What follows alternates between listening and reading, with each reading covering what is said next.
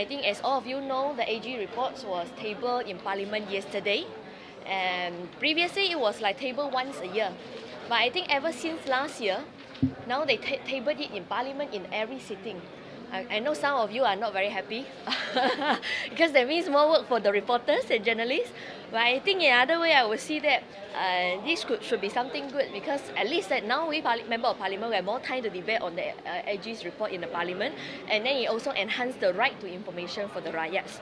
However, I think what is equally more important is, after we increase the frequency for us to table the AG's report in Parliament, I would like to see that we have taken more drastic actions against those people who are responsible for all the wastage. So much public funds were wasted, as pointed out in the 2012 Auditor's Report, and yet so little actions has been taken so far.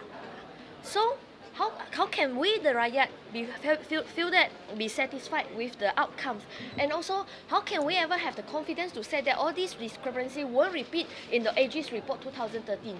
So I would say I won't be surprised at all that all these discrepancies again were pointed out in the Auditor's Report 2013.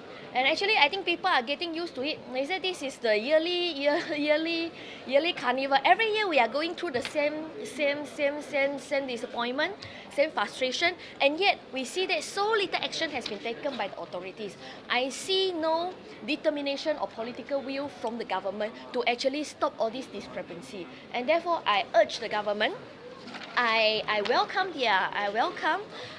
their effort to table the AG's report 3 times in Parliament, and that was the recommendation coming from the Pembantu. I think it's a good effort. I want to recognize that there is a good effort by them. At least they listen to the advice of Pembantu. But also at the same time, I hope they don't stop there.